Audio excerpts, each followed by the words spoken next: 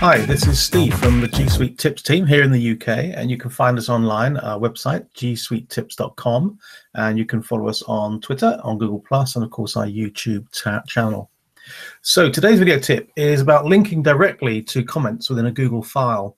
So you're probably aware, integrated and social commenting in Google Docs, Sheets and Slides, a powerful feature of G Suite and help us collaborate. I'm going to show you how to, what I'm going to show you is how to use direct links to comments within these Google file types, and it applies to all types of files, so Sheets and Slides and Docs, of course. And I'm going to show you it in a Google Doc. So here I am in a Google Doc. There's already one comment there.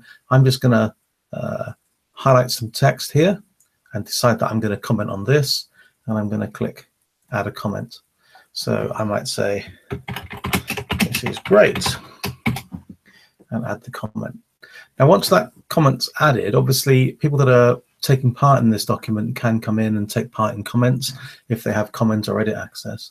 And you can link people to them, and you can add their name into the comments to bring them into it. But once a comment exists, you can actually click on these little three dots here, link to this comment, and copy the link, okay, and click done. And then you could manufacture with the link. I can click compose. I'll email another email account here, and I will send, hi, please add comments. I can't type. Okay, and then we could use the link. So we could either put the link in directly, or we could say, please click here, highlight the here, and use the link tool and paste the link into there and click OK. And then when the person receives this email, I'll just send it. Obviously, it's going to check that the person I'm sending with has some kind of access on the file. I'm going to click more options and say recipients can comment, which would make sense because I'm asking them to comment, and share that and say yes. Okay, and I'll just quickly look at my sent mail just to have a look at that, and we can see this is what will be received. So I've put both versions of that in. But if someone clicks here, what we should be expecting them to do is to land directly into that comment, which it has done, and that comment's live, ready for my reply.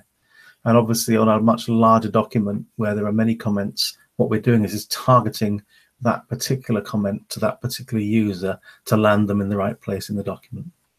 And that's it, really. That's a quick tip. And again, when you're working on a comment, you can click in here, link to this comment, and then copy the link and use that somehow, maybe in an email as I showed, or ping it over to somebody in a Hangouts chat message or something like that.